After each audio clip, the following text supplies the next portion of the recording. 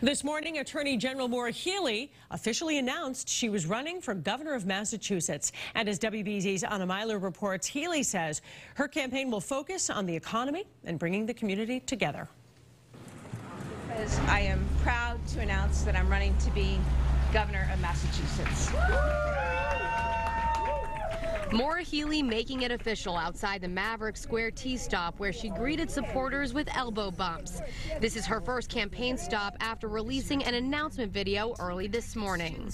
I've stood with you as the people's lawyer, and now I'm running to be your governor, to bring us together and come back stronger than ever.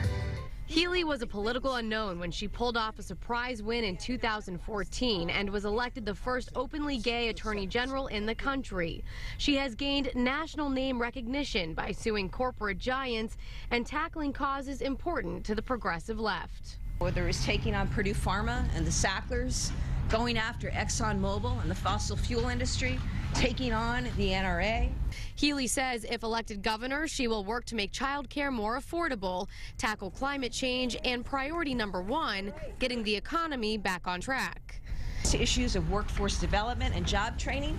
It gets to issues of child care, which is fundamental, especially to getting women back to the workforce. Healey was asked how she will handle the ongoing pandemic, and when pressed on whether remote learning should be an option, she responded, I think we've got to continue to be guided by what's happening in terms of rates of infection. And that has to be the guiding principle here. The 50-year-old joins the Democratic primary field that includes Harvard professor Danielle Allen and State Senator Sonia Chang Diaz. Jeff Deal, a former state rep, is the only Republican in the race. I've had hard races before, and I intend to campaign as I've done with every other race, and that is to work my tail off every day. Healey already has a campaign war chest of more than $3.5 million. $500,000 of that was raised in December after Charlie Baker announced he would not be running for re-election. Reporting in East Boston, Anna Meiler, WBZ News.